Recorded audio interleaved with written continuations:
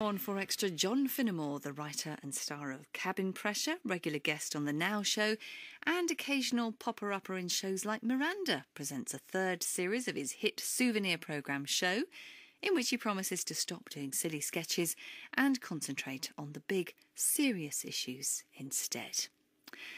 Yeah, right.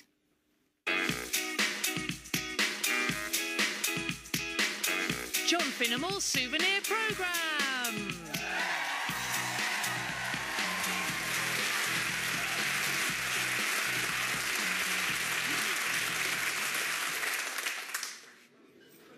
No, but look, 4 of the world's 5 biggest cities are now in China, so What, is that true? Yeah, I think so. Name them. I can't name them, but it's true, I've read it. What, bigger than New York? New York's not the biggest city in the world. Well, what is it? I don't know, Delhi? It's Tokyo. No, there's no way Tokyo's bigger than Delhi. No, it is Tokyo. I looked it up on my phone. It's Tokyo. Oh. Oh, right. Oh, okay.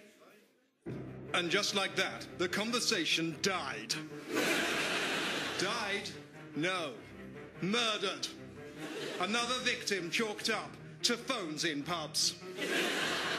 That's why we at the Campaign for Real Pub Conversation say, not just pub quizzes, all pub chat should be conducted under conditions of artificial ignorance.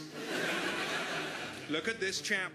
He was just about to pick somewhere really ridiculous, but which sounded just about plausible, to pretend he believed was the biggest city in the world, so that he could enjoy arguing that it might be, and everyone else could enjoy mocking him. Where would it have been? Havana. Havana! What a brilliant, stupid argument that would have been. All gone now. Gone the same way as the potential 40 minutes of fun the table next door could have had trying to work out how the ink in Kindles works. Or the full hour that the 2 blokes at the bar would have enjoyed trying to remember Angela Lansbury's name. So remember, think twice before you Google. You could be killing a chat.